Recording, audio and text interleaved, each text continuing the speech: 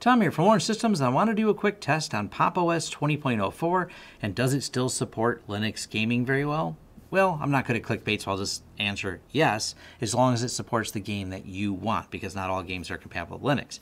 But, you know, if you want to hang around and look a little bit at the performance benchmarks, we got a couple games I wanted to try on here real quick and just see how they worked. I'll stick around for that. But first, if you'd like to learn more about me and my company, head over to lawrencesystems.com. If you'd like to hire a short project, there's a Hire Us button right at the top. If you want to support this channel in other ways, there's affiliate links down below to get you deals and discounts on products and services we talk about on this channel, including a link to our Patreon if you'd like to become a Patreon supporter. We also have a swag store where you can get shirts and other items that are for sale, and that changes from time to time what's available and what's not, so go ahead and check that out frequently. And finally, our forums. If you'd like to have a more in-depth discussion about this video, suggestions for new videos, or just reach out, say hi, and talk tech, our forums are a great place for that. All right, now back to the content. This system's running Pop! OS 20.04, has a AMD Ryzen 9 3900X and an NVIDIA GeForce RTX 2060 Super.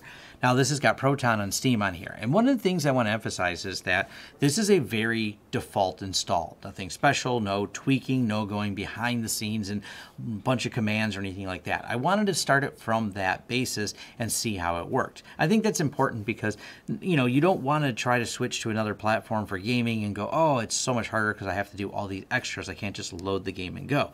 And it's not as though Windows has been as friendly to gamers as they could be with updates and some of the challenges people face with Windows 10 and inopportune times happening. I think more people are looking at alternative desktops and Linux gaming.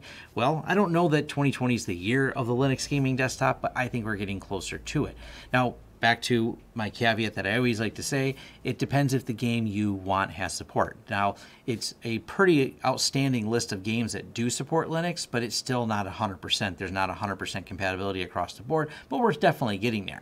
And the first game I want to talk about, and we can just run the benchmark and we'll walk through it, is Shadow of the Tomb Raider. So we loaded this on here and ran a little benchmark, and the results were pretty smooth. It ran pretty well, and I didn't really see any hiccups, glitches, or anything like that. I had no problems with the shading. It was nice, smooth, great frames per second on here. Of course, this is, you know, reasonably spec system, so that's kind of to be expected. Now, the next game we're going to talk about is Doom. I'm just not really good at games, but I do like Doom, and you know, so that one's an easy one to give it a go here and try it. But once again, no problems. Doom has been really good for Linux support. I've tried it on a couple different versions of Pop! OS, and I've never had a problem with it. So it seems to work pretty well. Once again, good frame rates, no problems running it, and pretty smooth gameplay overall. Now, one of the other things I wanted to point out about running games on Linux is the multitasking works quite well. So here we have our spreadsheet, so we can pretend to be working over here, and we can quickly jump back to our game. And it does pause the game when we switch from it, but that's to be expected. But it's no problem jumping over here. So I can pretend like I'm actually editing a video, and this is some 4K video, and I do have the NVIDIA turned on as far as the rendering for the video processor rendering on here, and it seems to work pretty well. So it does detect. We'll go over here, settings, check for hardware acceleration, and NVIDIA hardware acceleration encoding found and enabled. So I'm able to scroll back and forth over here. I'm able to jump to a spreadsheet. I'm able to easily go back over here to the game and resume. It pauses it, like I said, but it's still right where I left off. So as far as playing the games and everything, I'm pretty impressed with it for multitasking, even the smoothness of the graphics while other things are opening here. And it's not been really a problem to do all this testing on here and open this up. And we'll even open up one more thing in the games list here. Something native to Linux is a little 3D billiards game that's built into, well, not built into, came with the Pop Shop on there. So we can have this going here. Not that this is anything complex or near as complex as running Doom, but we have that. Then we have Doom over here. And at the same time, we have the video editing open and all of these. So multitasking still worked very well. Now back to the topic of gaming. When will gaming be as completely the same on Linux as it is on Windows? It is going to depend on you as an audience. When enough people really demand it, when there's more and more of the gamers, of the general public that uses and plays games, uses these systems, as there's more demand, the developers will simply start writing for that platform. It's not that I think there's any love affair that people who are using computers have specifically with Windows. They just go with whatever platform works. And I think that'll start changing as Windows becomes whatever it becomes, as these major updates and some of the disruptions. I've seen many gamers express their aggravation with underlying problems they've had with Windows, and I think that's something we'll keep seeing a shift towards in the future. It's not going to happen today. It's not likely to happen in 2020. I'm still a realistic person here, but I like seeing that if you are a Linux enthusiast, that you don't have to sacrifice 100% of the games. And as long as the game you want runs inside of Linux, well, it runs pretty well. So any of the ones that do support Linux out of the box are working perfectly fine.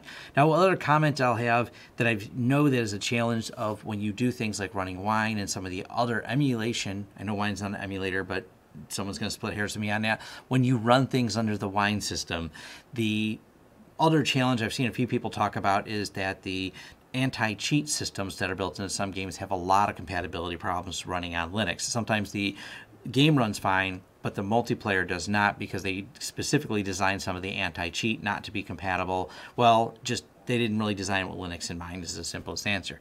But nonetheless, like I said, there's a link to the entire build of this in terms of what parts we use, but Pop! OS is pretty solid in terms of gaming support. They did a lot more polish on that. It's out of the box, worked perfectly fine, no special tweaking. That's one of the things I wanted to highlight. The games work well, the multitasking works well, even while the games are running. So my overall is, I think Pop! OS 20 is a solid distribution. I'm still going to do a longer video at some point, like a whole getting started from start to finish for people who are interested in getting onto Pop! OS and getting off of, any other platform, probably Windows for a lot of people, and bringing it over to that side. From a business standpoint, I find it extremely useful. From a gaming standpoint, I think it's coming along pretty well. But like I said, someone's going to call me out and say, don't you use a gaming system at home that uses Windows? Yes, I do. Unfortunately, a couple of the games I like at this moment just don't run on there. But as soon as all the games that I'm playing, which isn't very many of them, do support Linux, well, I'll probably end up reloading my gaming system at home that runs Windows, and I'm excited to do that. I'm really looking forward to when that day comes so I can say I don't use Windows at all. But for now, I guess I'll still have to keep playing some games at home in Windows, and probably a lot of you are as well. But it's coming along. That's kind of the point of this video, and that's what I wanted to highlight to people. Thanks. And thank you for making it to the end of the video.